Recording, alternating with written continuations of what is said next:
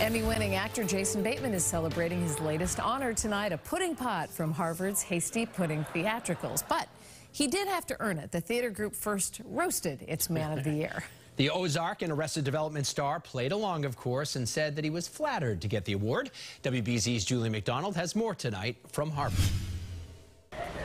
Jason Bateman reacted to the Hasty Pudding honor, describing the traditions as awesome, super flattering, and incredibly bizarre.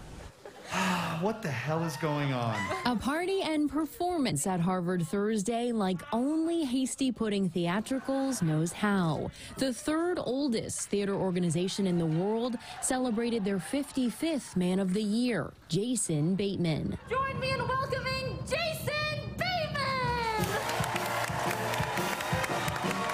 Following its rich tradition honoring those who have made meaningful impacts to TV and film, there was singing. Do you feel the same? Dancing. But he soon realized that his dancing ability was hindered by his, what do you call it, being white.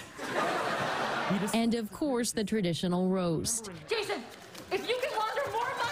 After the performance, which Bateman described as a fever dream, he reflected on early inspiration for his career. It was how he bonded with his dad. My dad was a writer, director, producer, actor, and so he always kind of would take me to the movie theater instead of the park to play catch. Lately, it's all about Ozark and the Smartless podcast. We get to talk to our heroes, and what's shocking is that they want to talk to us. This award, one he'll never forget. For the pudding pot itself.